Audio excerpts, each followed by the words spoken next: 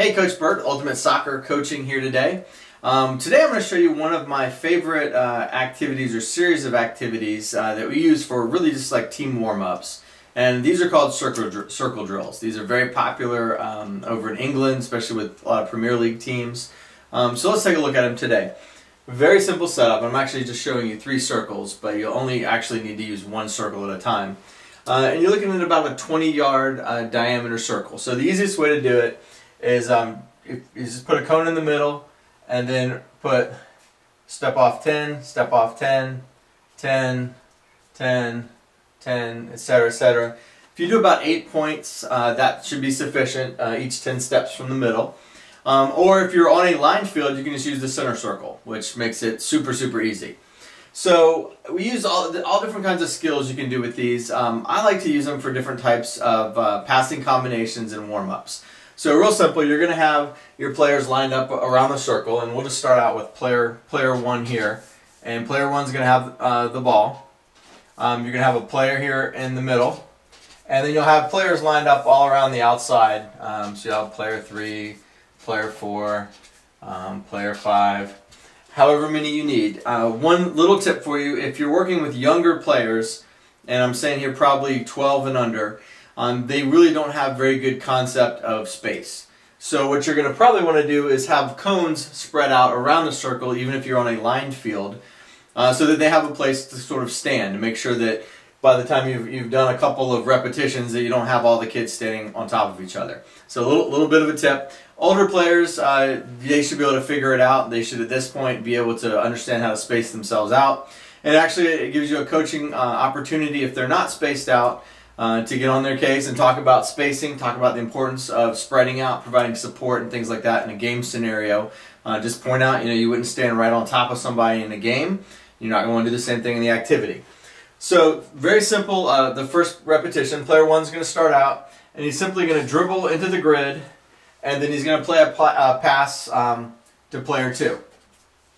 And then he's going to take his position in the middle. So player 1 will go in the middle. Player 2, take a couple of touches, and then play a pass to one of the outside players. And then the sequence is going to begin again. This player is going to take a couple dribbles, he's going to pass to player 1 who's now in the middle, and we continue the sequence. So that's a good warm-up sequence. It's really easy. If you have a lot of players, if you have a full squad with 15, 16 players, then you might want to start out with 2 players in the middle and 2 balls on the outside and do the same activity. And again, when you get multiple balls going, the kids have a responsibility to then begin to communicate. So, when a player brings the ball in, they need to call out the name of the central player that they're going to pass to. That way that player knows to expect the ball. So good opportunity for communication. So we start with that usually. The next one starts to get a little bit more complicated, but this is when we start to work on some 1-2 passing. So we're going to have here, we'll have player 2's outside the square. We'll put player 3 down here. And the activity starts with player 1. Player 1 has the ball. Player 1 is going to dribble into the grid, and he's going to play a 1-2 pass first time with player 2. So he's going to play him right here, and he's going to immediately get the ball back. So player 1's now right here. From there, he's going to turn and he's going to find one of the other peripheral players, let's say player 3, and he's going to play player 3, exit the circle, and take player 3's spot. Player 3 is going to then dribble into the circle, play a 1-2 with someone, find a third participant, play them the ball. Where it gets really good with this activity is when you get multiple balls going. And you're going to want to get there as soon as possible because, as we've talked about many times, you're going to want to maximize the number of touches your kids get in practice. So if you're doing this for 10 minutes with 1 ball, and you do the same activity for 10 minutes with 2 balls, they're going to get obviously twice as many touches. So start it out with 1 ball, run a couple of repetitions till you're sure they have it, and then move to a second ball. Communication is going to become vital here because the outside players are going to need to know if they need to return a pass or if they need to take the pass and bring it into the circle.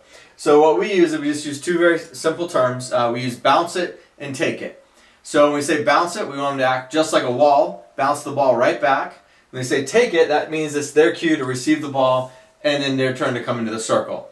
What we found with this, which was a lot of fun, is that when we begin to play possession and other activities, when players wanted 1-2 opportunities, they would say bounce it. So they would play a guy, bounce it, and they take a couple steps over, pick the ball up on a different angle, and now they had a new passing lane. So it really transfers nicely to the game situation. So that's the second repetition. Now we're going to go to the third, which is going to be similar, but for this one, a little bit of difference. So we're going to again have player 2 here.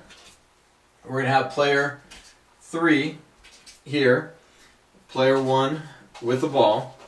And remember, in this activity, you're going to play the 1-2, then he's going to play to the third player, and that third player comes in the grid. Now we're going to change it up a little bit because we want to create a third man run situation. So what's going to happen now is player 1 is going to dribble the ball into the grid. He's going to play a 1-2 pass with player 2. Player 2 is going to hold his run for just a moment. Player 1 receives the ball back here, plays a pass into player 3, and then player 3 is going to play a pass to player 2, who's now made a run into the grid. And player 1 takes his space.